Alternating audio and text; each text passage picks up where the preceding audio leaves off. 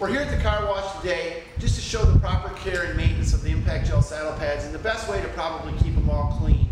If you keep your saddle pad clean, it won't white spot the horse, you'll get a longer, the saddle pad will last longer, etc. Really important to note though, that in some of these car washes they have some pretty harsh soaps. So what you want to do is click it to a spot-free rinse. By switching to a spot-free rinse, you want to make sure that all the soap and the detergents and whatnot are washed out of the line and it's just clear water. So let's go ahead and we'll put some quarters in the machine and we'll show you how this works. You want to make sure that you want to run all the soap and laundry detergent out of the line and then just work the saddle pad. What we do is just spray it and work all the hair out.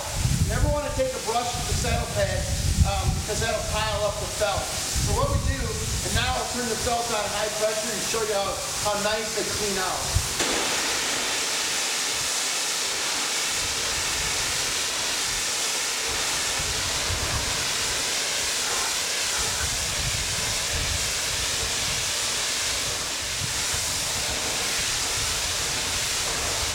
What you'll see me doing is working the hair down and getting the hair out of the felt as we work down.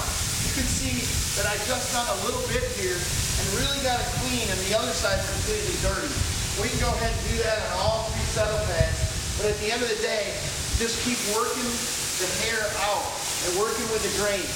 And you don't want to get a bunch of crust worked up in here where you get a lot of dirt and crust and debris on the saddle pad. They'll what we call crust the pad, make the pad hard, and then it'll sore up a horse. So just keep that pad clean. The pad should last you many years of good wear and tear and save and protect the horse's back. Alright, after you go to the car wash, what you do is just take the saddle pad out and hang them on the fence in the sun, let them dry naturally. For the care and maintenance of the leather, what we recommend is just a high grade olive oil, and just take a rag or paper towel or whatever and just take the olive oil and just clean it like that. And it'll darken it up a little bit, but it will come back to natural. But you can use olive oil on your saddle pads and your silver.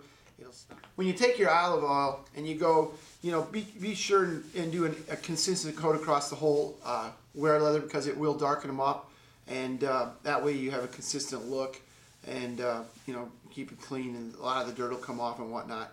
Plus the conditions to last longer.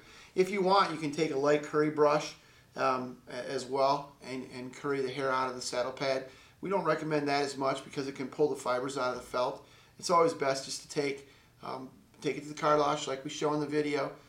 Make sure that all of the soaps and detergents are out of the lines, and then just work the hair out with a power washer, hang it on a fence and let it dry naturally.